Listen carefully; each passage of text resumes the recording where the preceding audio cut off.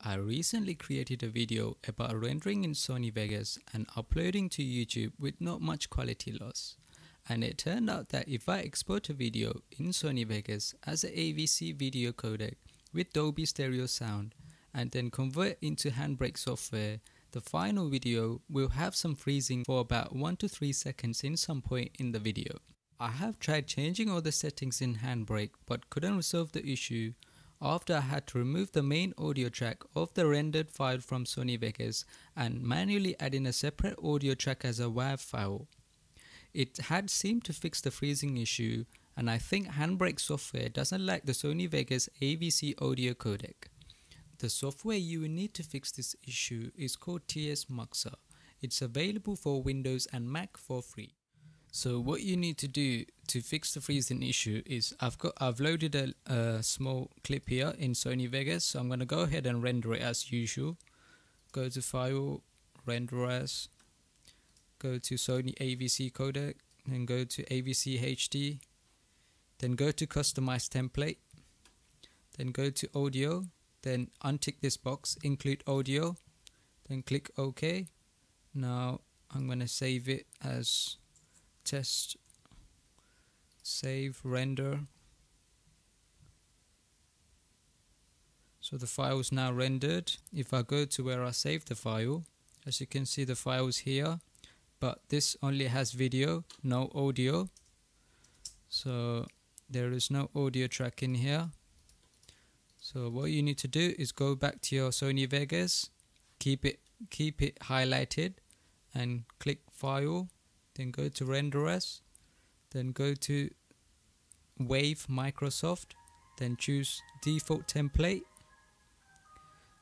I'm gonna call it Test WAV. Call it Test WAV. Render this clip. Render this file. So I'm gonna go ahead and render this file. So the file is now rendered, and if I go to the folder, there's my video and there's my separate audio track. So what you need to do is you need to download a program called TS Muxa.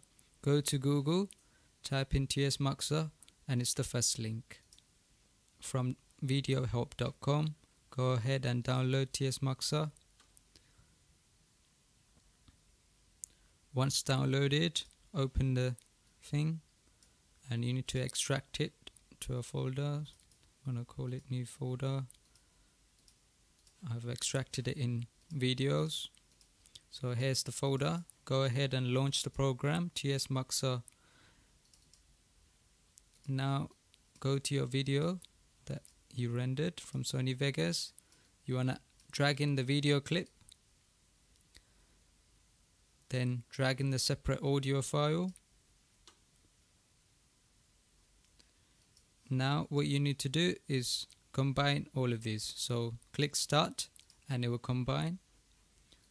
The process is finished, and now you have test.ts. So what you need to do is drag this file into Handbrake software. So go ahead and drag the software in there. Now most importantly, you need to go to cropping and choose custom and choose 0 for all sides.